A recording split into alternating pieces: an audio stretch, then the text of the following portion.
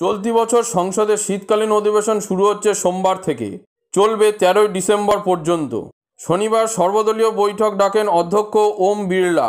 ওই বৈঠকে আমন্ত্রিত ছিলেন লোকসভার দলগুলির নেতারা, প্রধানমন্ত্রী নরেন্দ্র মোদীও ছিলেন। তারপরই প্রধানমন্ত্রী টুইটারে লিখেছেন, সব দলের সাংসদ ও নেতাদের সঙ্গে দারুণ আলোচনা হয়েছে। সংসদের অধিবেশন অত্যন্ত কার্যকরী হবে বলে আশা করছি। মানুষের উন্নয়নের জন্য বিষয়গুলিকে গুরুত্ব দেওয়া হবে। সর্বদল বৈঠকে ছিলেন লোকসভায় কংগ্রেসের দলনেতা অধীর চৌধুরী, তৃণমূলের নেতা সুদীপ্ত বন্দ্যোপাধ্যায়, ডিএমকের টি.আর. বালু, বসপার দানিশ আলী, এলজেপির চিরাগ পাসওয়ান ও এআইএমআইয়ের আসাউদ্দিন ওয়াসি প্রমুখ। রবিবার সর্বদলীয় বৈঠক ডেকেছেন সংসদ বিষয়ক মন্ত্রী প্রহ্লাদ যোশী।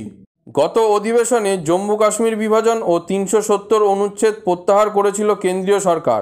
তা নিয়ে সংসদে ব্যাপক হট্টগোলও চলেছিল।